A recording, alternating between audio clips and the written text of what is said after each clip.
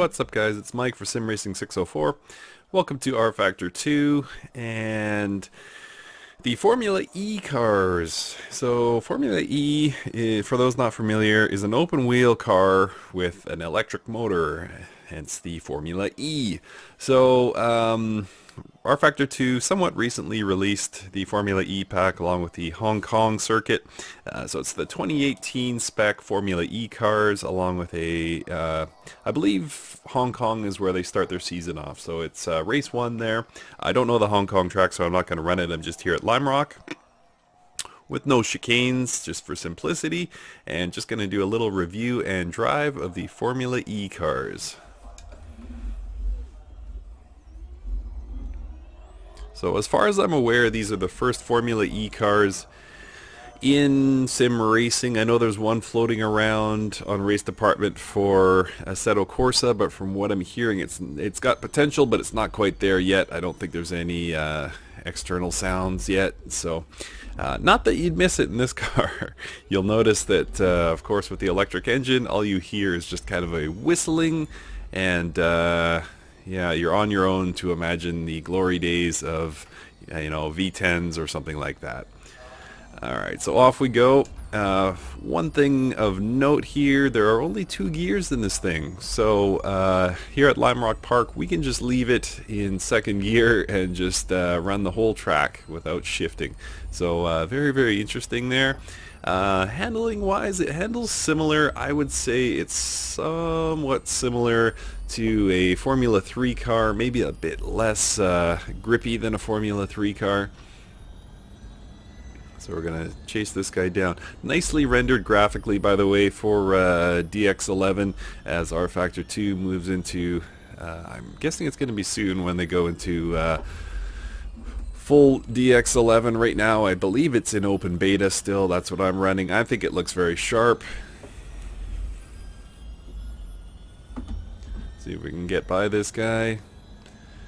It's tough without the advantage of gearing, let me tell you.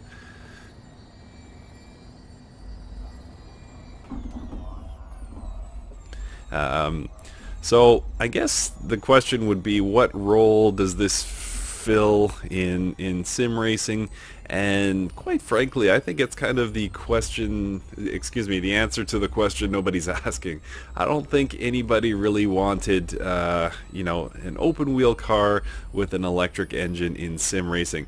Now, is that where real life sim racing is going, or real life racing is going? Quite possibly. Things are moving more and more electric every year, and I think we're just going to see that technology continue to improve, and probably eventually race cars. They're already hybrid at the Formula 1 level, so it wouldn't surprise me to see them go full electric at some point, but for the time being, I mean, you guys can hear that. It's not what you expect from a race car sound-wise and performance-wise. That was a 58.24. Just kind of throws everything we know about racing out the window. Now maybe I'm just kind of an old school guy. I grew up watching IndyCar and a tiny bit of Formula 1, so I'm used to, the real scream machines, and this is not that. So maybe it's just me. Maybe I just need to get with the times and realize that electric is where everything is going. But for now, I'm going to continue to be that old curmudgeon and just say, as I said, this is kind of the answer to the question that nobody was asking. But as far as the work that they have done with this car, I think it's quite fun to drive. It's very, very interesting. It's, as I say, kind of analogous to a Formula 3 car performance-wise, minus the transmission, of course. It's interesting to just kind of lock it in 2nd gear and drive a whole track. That lap was a 57.11. So there is fun to be had, definitely, but I don't know. I don't see myself becoming a regular driver of this. Maybe, perhaps, this is ahead of its time, and we'll just see more and more electric vehicles coming to sim racing. But for the time being, I just, it doesn't really grab me. I really enjoyed the last GT3 pack that they put out for rFactor2. I thought it was overpriced, but I thought they had done nice work with it. But and same with this, I guess. I think they've done nice work for what it is. but what it is doesn't really interest me, unfortunately. So if you're looking for a review, if you're looking for kind of a buy, do not buy with this car, I don't know. I'm on the fence. If you're into Formula E, and I know the fan base is growing every day, I think it's a great car. But if you are a fan of, that lap was a 56.96. If you're a fan of what I would consider pure open wheel racing, whoop, this is my punishment for talking bad about Formula E. It's gonna run me off the track. Yeah, if you're a fan of kind of the more traditional open wheel racing, Formula 1, IndyCar, things like that, maybe Formula 2, I would probably swing wide of this one. If you happen to have a friend that owns it, maybe give it a test drive. A little bit fun to drive, but there's just nothing that thrills me. I remember when Race Room released their, what did they call it? The XR17 or whatever. It was the V10 open wheel car that was supposed to be as close to Formula 1 as they could get without a license. And I remember when that car came out, that lap was a 59.13. It was just so exciting to have.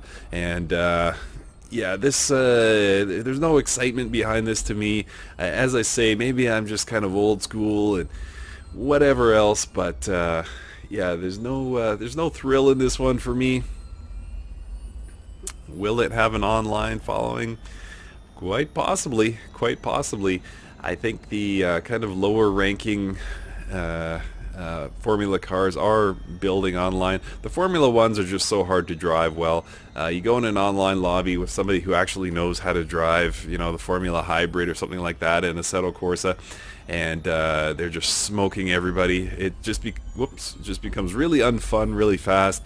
And you know, the lower ranking cars, the F2s, the F3s, and maybe even Formula 4 tends to kind of level. That was a 57.52. Tends to kind of level the playing field a bit. So maybe we'll see that with the Formula E. So I'll wrap it up, guys. I know I haven't really committed to much. I'll go back to my previous summary. The best I can say is traditional, you know, V6 hybrid kind of Formula fans, or I'm embarrassed to say this, I don't know what engine IndyCars run anymore.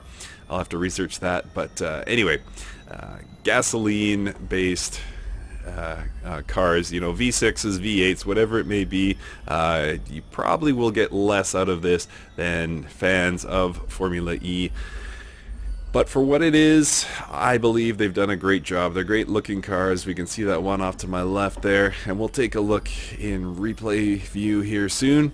And they've done a great job with what it is. It just doesn't move me. I hope that helps you guys. The pack is available. That was a 100.10.